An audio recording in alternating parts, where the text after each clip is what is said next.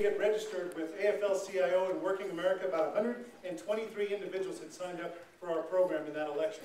You know how many people we have as I sit here with you today? 167,000 with a prediction of 190,000 people in the next 75 days. That's what's going to get across the finish line. It's going to be organized labor. It's going to be blue-collar workers. It's going to be green-collar workers. It's going to be each and every one of you getting the streets and telling folks how important this election is. The Danish Cologne ticket knows that people are needing our help in each and every one of the 33 counties. We're not going to forget it. We are not going to forget it. The other reason we're going to win is because we believe that we've got some strong leaders in New Mexico. And frankly, they happen to be women. They happen to be women. They happen to be women like Juliana Kug, the founder of Emerge New Mexico. Who's got people that thank you for your work. I am very proud and humbled to be your nominee for Lieutenant Governor.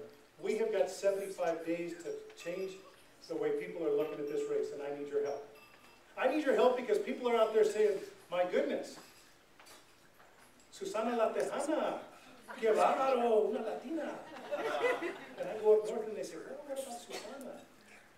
And I say, what about voting your values? That's it. What about voting what's best for the future of the state? Don't read a book by its cover, and sure as heck, you shouldn't be voting for somebody who's bought and paid for with $500,000 from a Texan. All right.